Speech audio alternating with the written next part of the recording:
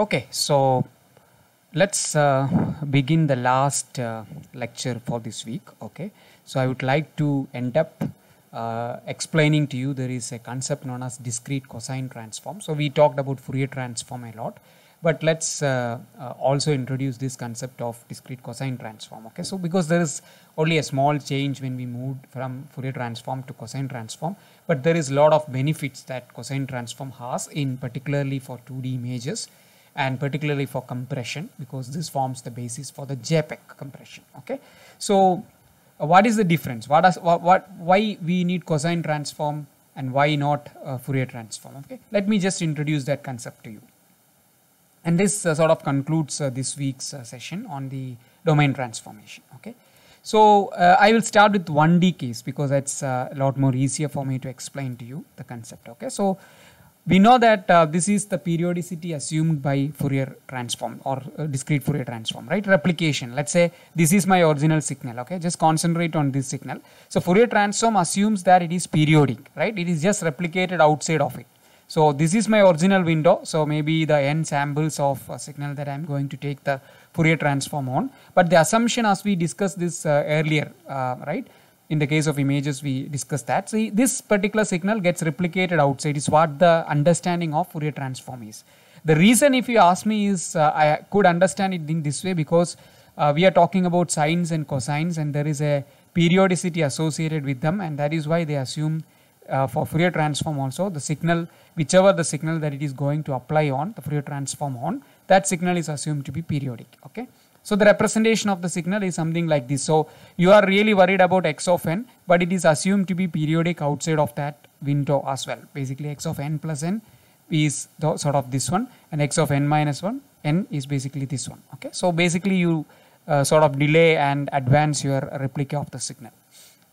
Now, is not it better, as we discussed, actually there is a problem here because this region, right, or this region you would say is sort of a sudden jump, right?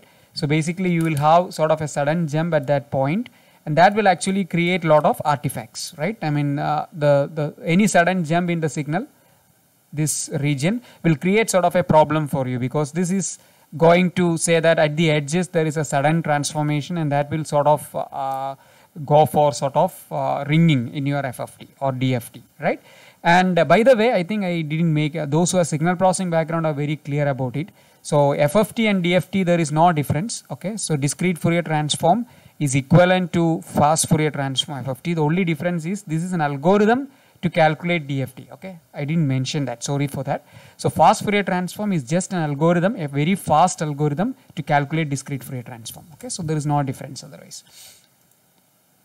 Okay, so if you really don't do any sort of windowing on the edges, right, you will create a lot of ringing in your FFT, and that is why some people before taking the FFT or DFT, they multiply this with sort of a Gaussian window, something like this. Okay, so that means this transition becomes smoother. Okay, okay, now going forward, is not it better if I instead of sort of periodically replicating it, it is sort of symmetrically replicating it, something like this, right? So here also this is my signal under consideration, but I just do it instead of this one, this guy will come here. Okay, and similarly this guy will come here. So if I do that, I get sort of a very smooth variation. You could see that. Okay, so here what I did actually is, so x of n plus x of n minus n. Okay, so just made flip of this, that's all. So this became flipped here. So the beauty then is actually those sudden edges won't be there, and then it is something which is very, very interesting, and that is actually what if I do this, okay, if I do this operation and I take Fourier transform, what I end up in getting is I will only have the cosine part. The sine part will disappear, because sine is something, okay, if you take cosine, cosine is something which is sort of even symmetric, right? I mean, if I plot a cosine, let's say if I plot a cosine, this is 0, okay, and let's say this is pi, and this is 2 pi, okay, and similarly you have minus pi and minus 2 pi, and we know that cosine will always start when cos 0 is 1, right, and then it goes and then it becomes, okay, something like this, right? So this will be minus 1, value will be -1 and this will be 1. So this is something like symmetric, which is actually even symmetric, I would say. Okay, but if you see sine will be something like, let me use another color. Okay, so sine will be something like it goes, sine 0 is 0 at this point and it will be maximum at pi by 2, right? This is pi by 2.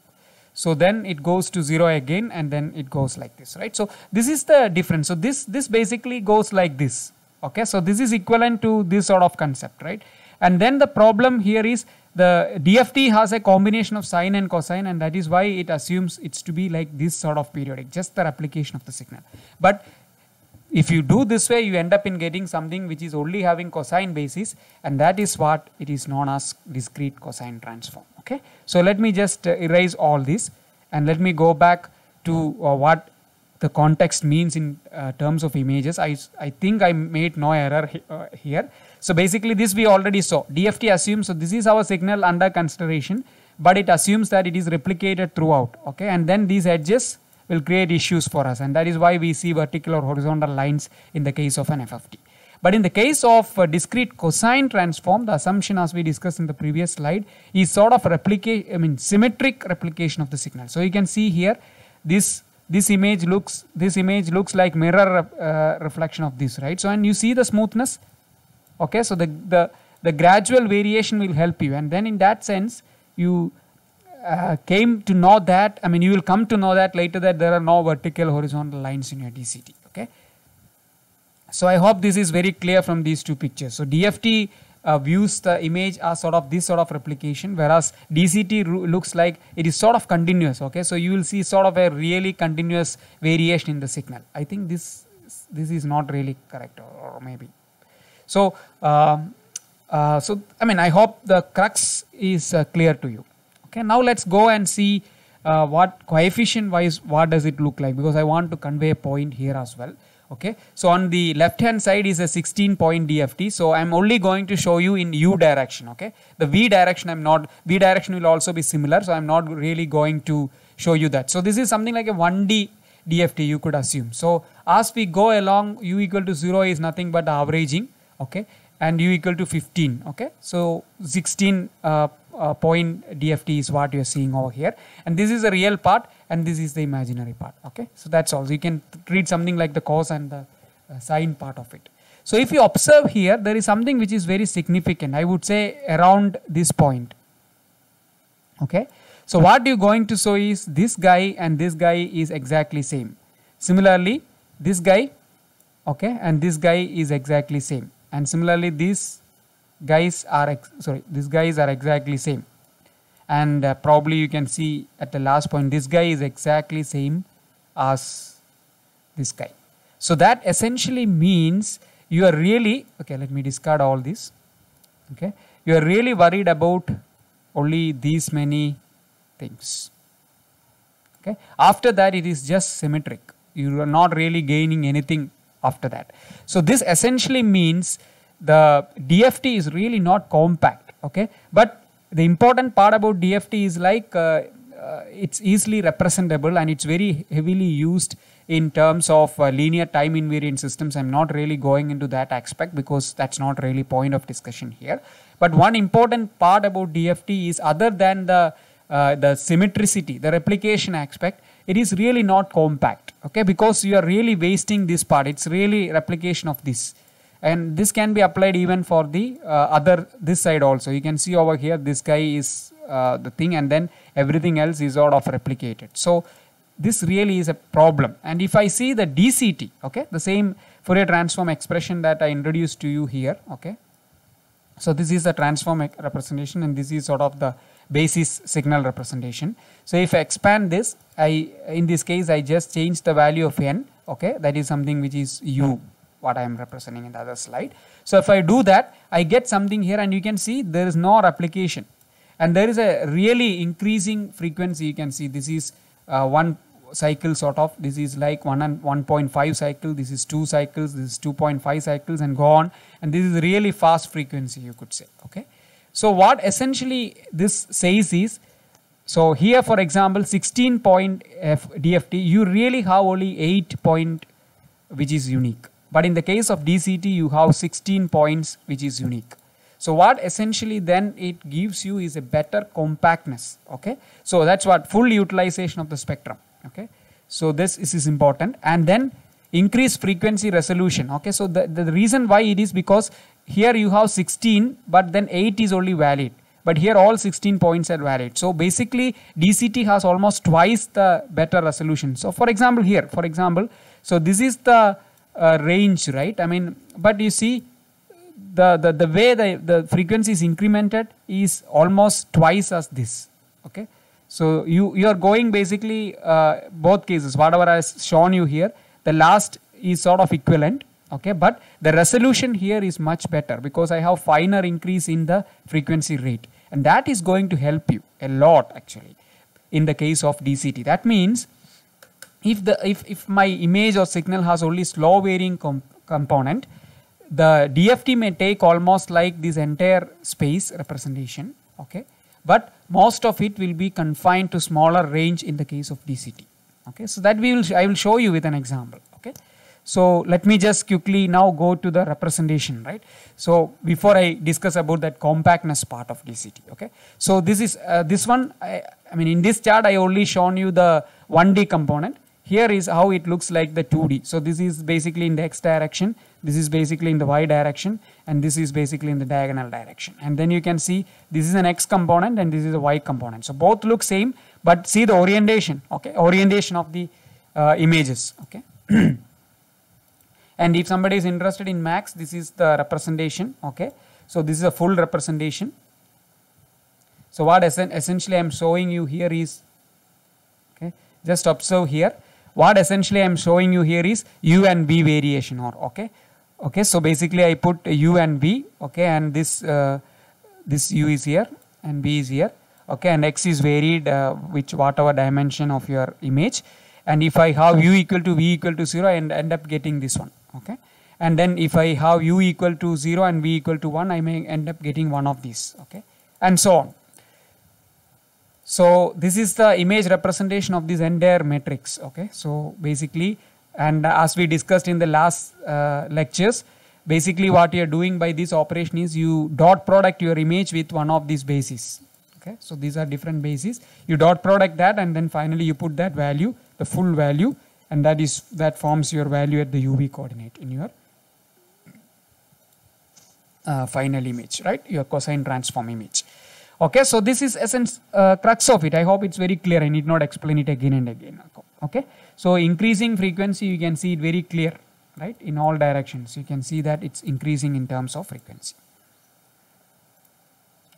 Now, just for a curious concern, just compare the DCT and DFT as usual. So there is some symmetricity for DFT along the center line. Okay, so basically, if you see here, this guy and this guy is exactly same, and this guy and this guy is exactly same. So you really not useful. Okay, but in this case, there's no repetition. It is completely increasing in frequency. You can see over here, and even here, this seems to be same. But then this is in this direction and this is in this direction. Okay, so that's very, maybe this is better to view actually. So this is having a checkerboard in this direction, this is in this direction. So then they are unique actually. Now let's go back and see. This is a real scenario and I would like to stop with this actually. So this is the skull image and this is basically your DFT and this is basically your DCT. Okay, and one thing important here is, so this is the region of interest for us, and remaining this guy and this guy is exactly symmetric and this guy and this guy is exactly symmetric. So pretty useless. We generally concentrate our attention to this region. Whereas DCT, the entire region is useful. Okay, so 0, 0 is here for DCT and 0, 0 is here for DFT. So always remember that. Okay, now let's actually zoom in this particular region. Okay, so if I zoom in for an FFT, or DFT, you will see this, and if I zoom in for same region, sort of in the case of DCT, you see here, and if you observe here, okay, so you observe here, these guys have high values here. I mean, there are so many high values here, but on the other case, DCT, if you see, so there is a gradual decrease in the energy, and this is really because this image doesn't have a lot of edges. It is sort of smooth. Okay, and you can see that most of the energy is concentrated for DCT at this region, and after this it is sort of completely low. And I'm maybe some of you may be thinking why I'm mentioning all this nonsense here. The reason is like this will help you a lot in terms of compression, because most of the coefficients here are extremely high, and as you go towards these regions, high frequency regions, you sort of basically having low energy values, and you can really discard them. So you really can discard those high frequency coefficients in the case of DCT, and you still able to recover the image. And that really is compression all about, right? You throw so many coefficients, that means some are really gone, and then still you are able to reconstruct the image. That means you are able to achieve compression. So we will talk about that maybe next week when we talk about some classical examples. So we will take a case study on JPEG and really go through the steps in JPEG. And DCT is an essential component or essential building block in the case of basically compression. Okay, JPEG compression. Okay, so that's it. So this week is over. So what we covered in this week is extremely important. So far in the last few weeks we were only talking about very basic operations, and we remained in the spatial domain, even though we did classical filtering like linear filters like low pass, band pass, etc., and even median filters or even sharpening. All those were spatial. But this week we introduced the domain representation. It is important because you can nicely compactly represent the image in a different domain. We discussed in this week two specific transformations. One is the DFT, okay, extremely useful, and then we talked about DCT in the this lecture. Okay, so with that I would like to stop. So I hope you appreciate the importance of domain transformation. This is extremely important because it helps you a lot in better visualization of the image, better filtering of the image, and not only that, we will go slowly into that, better compression of the image. Okay, so that's it from my side for this week, and hope to see you next week for the hands-on session. So we will have the next week hands-on session. For that time we will explore these all these domain transformation. Till then, it's goodbye from my side. Thank you.